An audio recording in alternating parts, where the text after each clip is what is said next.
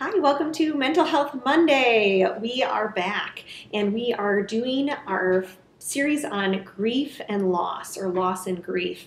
And so this series is going to take us into a series of articles that you'll have available to you at HeidiGaiman.com, as well as discussions every Monday at noon here for Mental Health Monday Live and archived on the Heidi Gaiman Writes YouTube channel. And then also there'll be 2 podcasts available for you as well. So I'm excited about this series because I think that loss and grief is a large issue that impacts all of us. You know, we're all mortal beings, and so we will all have losses in our life that are related to those we love, and death, and recovering from that, as well as connecting still to those relationships in different ways because we have Jesus and we have eternity available to us. But loss is also broader than that. Loss is so much broader than the idea of death and loss in that very final way, or even in a final way connected to eternity. Loss also is a transitional thing that we experience in life in many other areas. And so tomorrow on the blog, you'll find a podcast available that goes through just tons of losses that we might experience in life. And a lot of you readers and viewers were helpful in compiling this list. And so you'll find things from moving to new stages of life to those deeper losses that happen when we are impacted by death and the reality of death in our everyday life. And we always confront those with hope in Jesus. I don't know how people exist in all the loss we experience in life without that hope. And I think that's one thing that you're seeing around you right now with the coronavirus outbreak, and just that we are all deeply impacted by both loss that is close, up close and personal in our lives and intimate relationships, but also losses that happen on a more global scale because we're humanity and because we are connected, and God is the great connector of all of us as people all around the world who are made in His image. And then as the body of Christ, as Christians, we dial into that and we want to experience more of that. And so we're always connecting and being connected. And that's really the heart of any kind of mission work. That's the heart of any kind of local body of Christ as well. So we're going to talk about, what does grief look like today? What does healthy grief look like in particular? And this is a question I get a lot. It's important, I think, to take a piece of judgment out of it right at the beginning. So when we look at the idea of grief, understanding that there is not a right or wrong way to grieve. Like, there's no system that God gives us in Scripture and says, you better grieve like this. And wouldn't that be nice sometimes if He just gave us a system? But He doesn't. And so honoring that we will grieve differently. My grief is likely to look different from your grief just as much as my losses will often look different from your losses. And sometimes we have shared losses, and that's a unique way that God connects us often, or shared experiences of grief.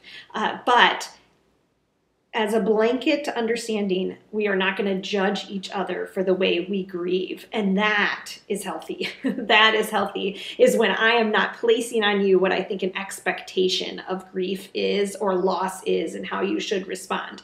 Which is one reason why grief is really hard on marriages, which we'll talk about in the podcast coming out tomorrow, is because we often want our partner to experience grief in the same way we do, and then we end up feeling like they're not grieving, or that they are doing better than we are or worse than we are, and we need to care for them. And all of this stuff wrapped up is in the expectations of what grief should look like. So know this, what is healthy is that grief is going to look different for everyone, different for everyone.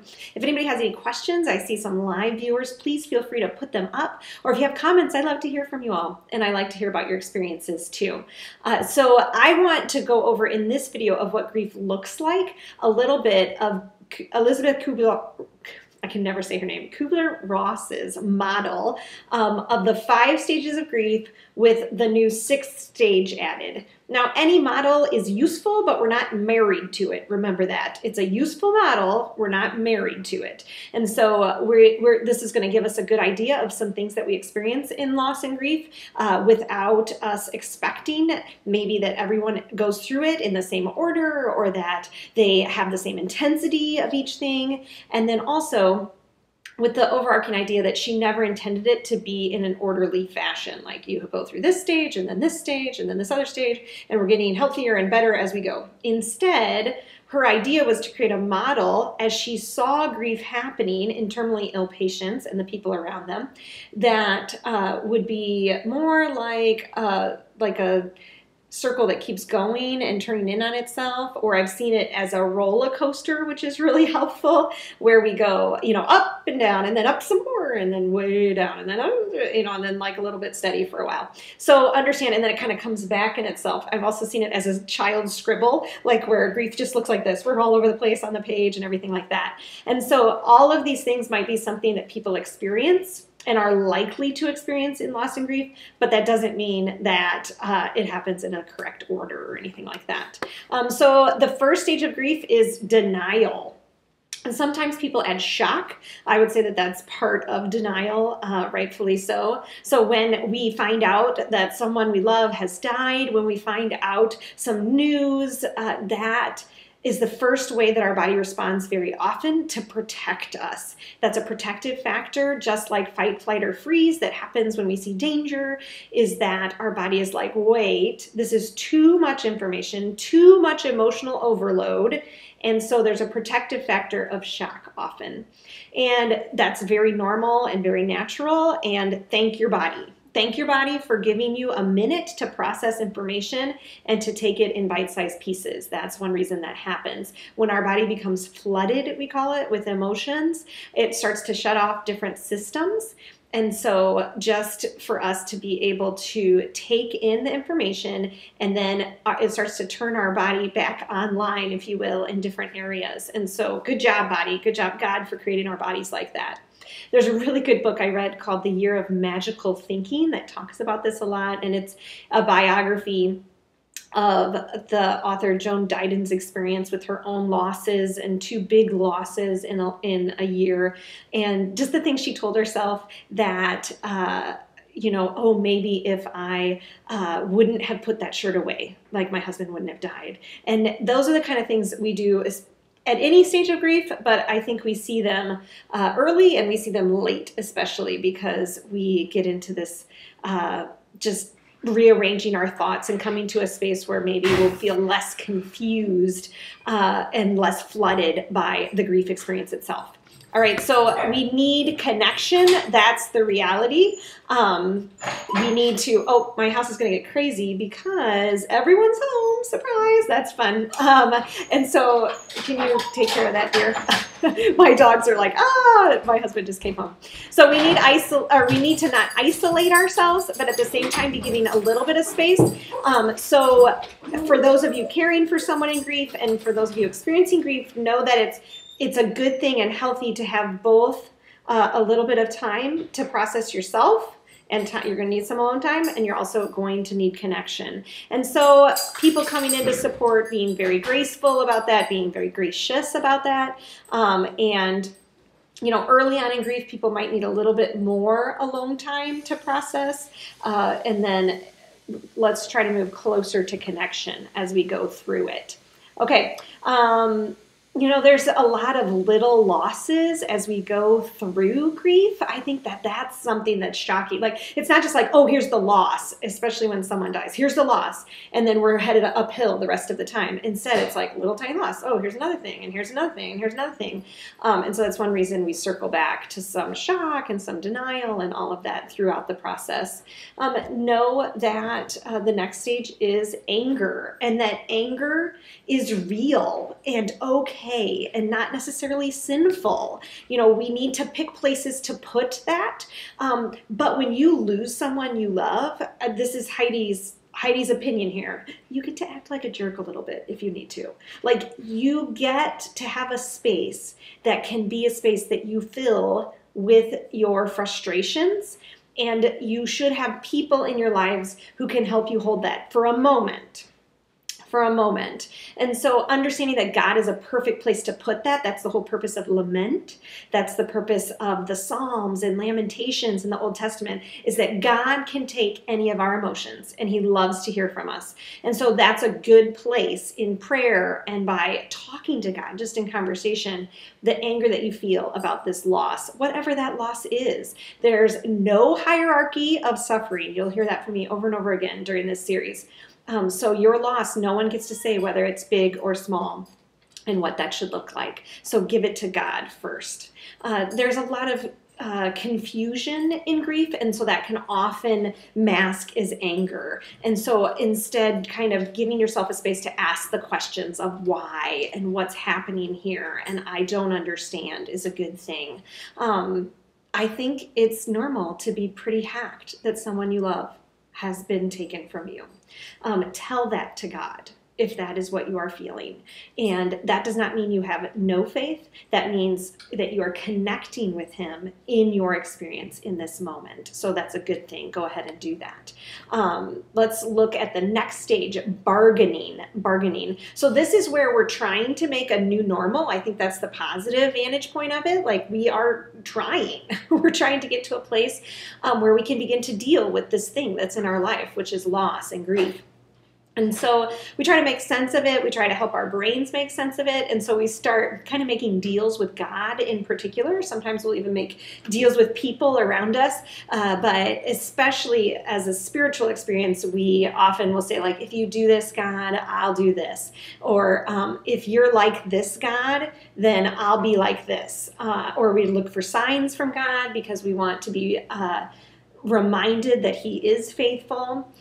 Instead, I would say, just go to the scriptures, go to your people who are going to remind you about who God is and where he is in this moment. And just know that bargaining is really normal and not unhealthy. But where can we put it? Where can we go with it? Go to the word and go to someone who's trusted that you can ask questions to. The next stage is depression. And so this is just that place of really the sadness crashing in. And that can be really, again, overwhelming. And as many of you know who've experienced loss and grief, is it tends to ebb and flow, and it'll come in moments that you least expect it. It's normal to feel a sense of withdrawing a little bit, needing a little more time to yourself. That's okay. Also remember to connect in different ways as well. That's healthy to do both. You might have some eating and sleeping struggles. And so just being aware of that, again, normal, getting what you need, trying to help your body eat healthy, even when food doesn't taste good. Those kind of things will help your body heal because it is a very physical process, grief is, but that can be a struggle when nothing tastes good and you just don't have an interest, right? That's the definition of depression, is just a lack of interest at some point and that sadness that comes up with it. And to understand that a sense of hopelessness or kind of a inevitability of mortality, that awareness of that is very, very normal. Again, let God work in that. Talk to people who love you. Process that with them. And at this phase, I think we want to challenge ourselves to kind of keep moving, but also give yourself space and a whole lot of grace. Dial into hope. Maybe post up some quotes about hope, some Bible verses about hope that really speak to you, because that is going to help move through this stage, and this stage will end, I promise, and another season will come. And even when it comes back again, it kind of bites you, knowing that it will move to the next season, which is acceptance, is the next stage. So acceptance is this place that we get. It's like a gift of grief, that we can really sense the growth. So one thing you'll hear in the podcast and on the articles over and over in this series is that grief is always a growth process. I actually learned that myself recently from a woman who came to speak to our church from hospice, and I was like, this is so good to be reminded of this, is that there's a sense of growth in grief, and we really get that strongly in this place of acceptance. And so when you feel that sense of growth, like, okay, God is growing me in this, I'm learning new things, this is really hard, but there's some nuggets here, that is, wow, that's a gift, and that is what we call acceptance. Doesn't mean you won't move back to depression or anger or bargaining or all those other things, but we're kind of circling back around to acceptance and getting closer to it as we move forward. And moving into grief, to heal with it is really helpful, like recognizing it, naming it, claiming it, asking for help with it. That is a good place of grief. Again, I just want to remark, it's not linear, not linear. Don't be sold on that.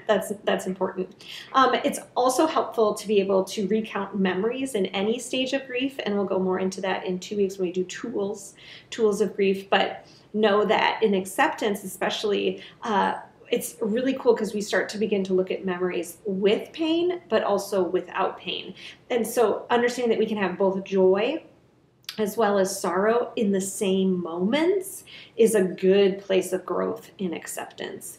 And we can live kind of in two worlds in a healthy way, where we are pilgrims on this earth. We have one foot on the ground here and one foot firmly in heaven and in eternity, where God has called our loved one as a believer in Jesus and has called us one day. So we get to be reunited. It's harder when we don't have that assurance for our loved one. And when that happens, we lean into God and who He is in eternity, the God of life, and the God of care and concern, and the God of justice, those kind of things, to remind ourselves that He's in charge and He's a good God, whatever that looks like.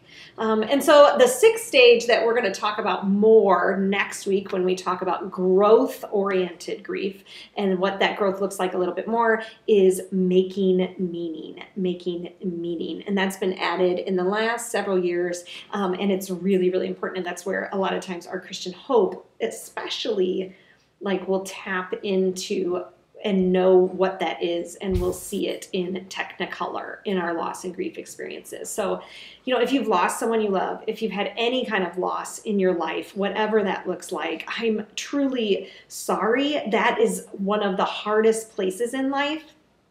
And we don't want to minimize that for us or for anyone else. Just know that stinks. It stinks. Loss stinks. And let's say it out loud.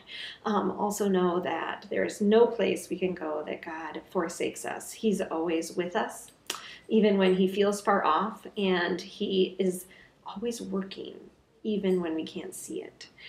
So that is Mental Health Monday today. I encourage you to subscribe over at HeidiGaiman.com if you want to get the articles in your email inbox, if you want to make sure you don't miss a podcast or miss something coming out next. And then next week, we'll talk about growth-oriented grief, and we'll talk about some more action and oriented ways to move through grief as a good thing and mourning as a process in our lives.